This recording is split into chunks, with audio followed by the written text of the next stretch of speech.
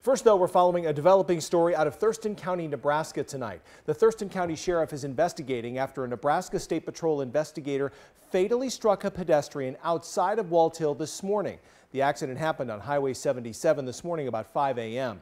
The initial investigation shows the unidentified female pedestrian left a rural home, crossed the northbound lane, and was in the southbound lane when the accident happened.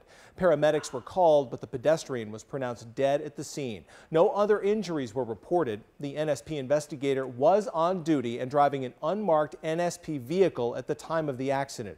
In a statement, the colonel of the Nebraska State Patrol says, quote, "We are heartbroken in this tragic incident. Our condolences are with the family of the pedestrian, and our thoughts are also with our investigator who was involved in the unfortunate situation," end quote.